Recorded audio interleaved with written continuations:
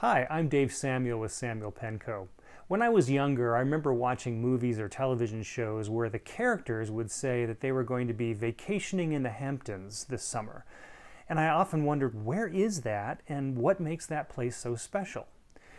As an adult, though, I've realized that the Hamptons is a very popular New England vacation spot, primarily for the wealthy.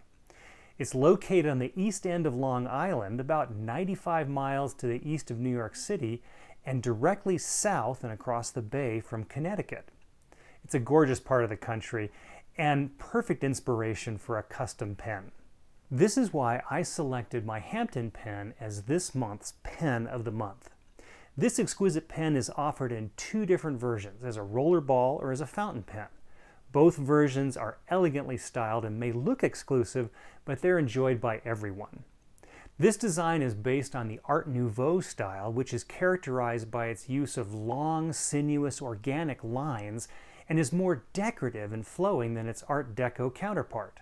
Just to give you an example, the Eiffel Tower in Paris is an example of Art Nouveau style, while the Empire State Building is Art Deco in style. The Art Nouveau's free-flowing form is reflected in the pen's center band detail, the pen clip, and the cap top. Both the rollerball and the fountain pen have a screw-on cap that protects the writing tip when it's not in use and posts securely on the end during use.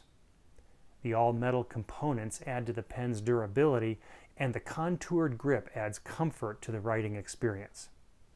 The rollerball version uses a German-made Schmidt 5888 ceramic rollerball cartridge which delivers smooth and effortless writing, while the fountain pen uses a Schmidt gold-plated No. 6 nib with an iridium tip for consistent durability.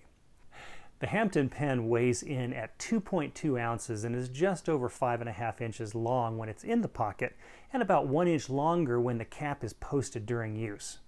I offer these pens in two different platings, gunmetal with 24 karat gold trim, or rhodium, which is kind of a bright silver, with a 22 karat gold trim. Like almost all my pens, you can customize your pen using any of the wood we offer with your choice of the platings previously mentioned.